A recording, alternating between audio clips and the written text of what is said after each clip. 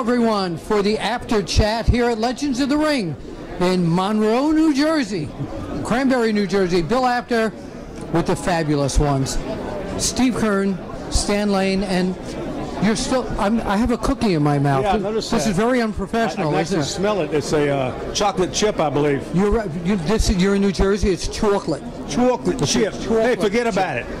Yeah, you're there. So you are still alive again. Yeah, we're still alive. You know, what's so great about it, see, for years and years, Steve and I never did these things together. I was with Bobby doing the Midnight Express stuff. Bobby Eaton, we're talking about. Yeah, he's next door to us. But Steve and I have done a few of these now, and it's just wonderful. We did a nice 2+ hour interview last night together, going over some great Fabulous Ones stories. But it's great to have Steve come back, and the Fabulous Ones were an innovative tag team back in the 80s, and a lot of teams copied us, and it's something that we're proud of. And it's, you know, once again, having Steve here is it's a perfect weekend. Well, now I remember, Steve, when I first got into the business, but more so I was in the early 70s. Abe Lincoln used to speak so highly about you. But no, I remember in the mid 70s when I first started when I first started going down to Florida, you were one of the first people I met when you were teaming with Mike Graham, and you held the Florida tag team belts. That's right. I mean, I've had a lot of tag team partners in my career, so Mike Graham was one of my first. Yeah. Yes. Do you have a favorite tag team partner? Yeah, Stan Lane. Okay, I was hoping he was going to say that. So tell everybody what you're doing. And by the way, a lot of people don't realize that you were a doink for a while. I was? Weren't you? No. Kayfabe. No, I was. I know. What was that like, by the way? It was horrible. Because right back then, you know, wrestling was becoming sports entertainment. So it was. This guy right here was an easy guy to put makeup on. Yeah. Speaking of tag team partners, I've got 3 of mine here right behind you. The Heavenly Bodies, Tom Pritchard's here, Bobby Eaton's here, Steve Keirn's here. The only one who's not here is Brian St. John. Yeah. And I've never seen Brian do any of these shows before. I think he lives in Albuquerque, but the only one of my partners who's not here is Brian St. John. Wait. If you say Albuquerque, he's not really there, because when we did the magazines, if a title change took place and it didn't really happen, where was it? Albuquerque. Mystery Mountain. Mystery Mountain. So tell us what you're doing these days. I'm retired. Are you enjoying it? I'm loving it. Are you? I got 4 grandkids. I live in Florida where I grew up. I'm living on the water. I'm living a dream. I mean, you know, I would have thought that retirement would be boring, but it's exciting. You know, I can do what I want to. No bosses. I don't have to worry what I say or what I do. No long road trips that you don't want to go on? Go to 7-Eleven every once in a while, maybe to Publix, but that's about as far as I go. Ah, Publix. So now when you two were the Fabulous Ones, this, of course... You want to talk to me more because I said Publix? No, I didn't want him to feel left out, but come on back in. But no. Now, the Fabulous Ones, of course, started out as the idea, if I remember correctly, as Fabulous Jackie Fargo, correct? Right.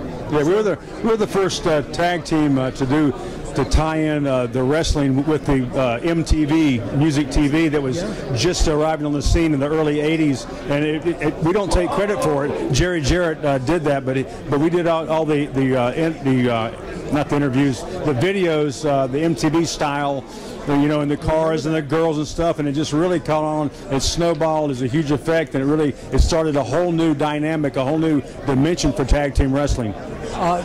What about we're going back again to the doing things and all that? So no. So when it became not wrestling, sports entertainment, did you kind of lose your taste for the business at that point? No. No, and I'll tell you why. It's because I'd been working in Tennessee, and when you work in Tennessee, you're into sports entertainment. Frankenstein and the Wolfman. Absolutely. Eat a can of dog food if you lose, all kinds of stuff. So I learned a lot about entertainment.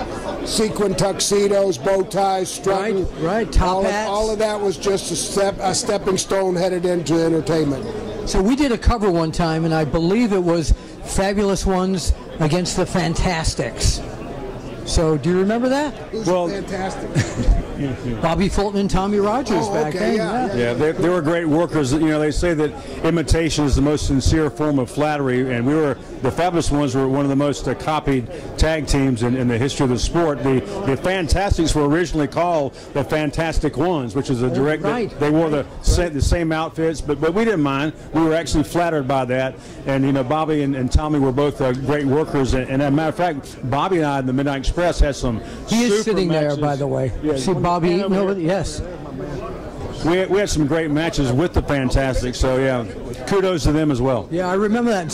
You had some of the most violent ones were down in Bill Watts' territory, if I remember correctly. We didn't go out we worked against the Guerreros down there in Bill Watts' territory. Okay. So we didn't work against the Fantastics back in those days.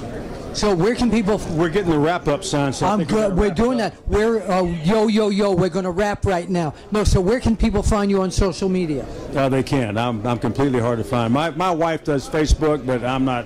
I don't do that kind of stuff. I'm old school. Call me. Are you old school? Or are you on social media? I'm old school.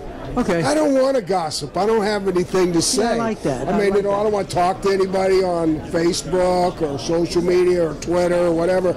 I'm satisfied with the old style, picking up the phone and calling you and talking one-on-one. Or they can find you at Publix. Or they can find me at Publix or 7-Eleven. As a matter of fact, I was sitting in the airport yesterday, and I looked around, and I swear to God, 99.9% of everybody in that damn airport were sitting there doing this crap. You know, no one's talking to anybody anymore. You live in New York. There's no more newspapers on the subway. Everybody's texting. Anyway, if I could impose on you two to point out to the camera like we used to with the poses I used to do with you.